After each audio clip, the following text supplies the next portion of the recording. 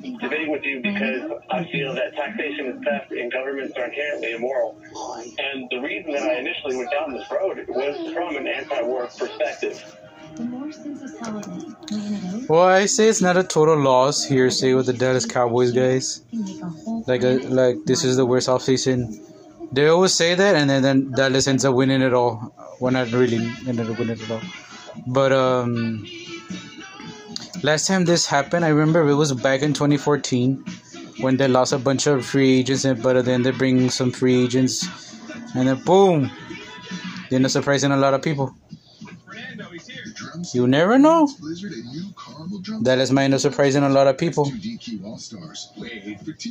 But that's why I rather let the Washington, the Giants, the Eagles be all hyped up, so that later on, boom, punch them in the mouth. Because you never know. Dallas may shock the world once again. Exceeding expectations. Again. No wonder more people are switching to brand than ever before. Every dollar counts these days, so take advantage of this great offer during the Ram 4th of July sales event.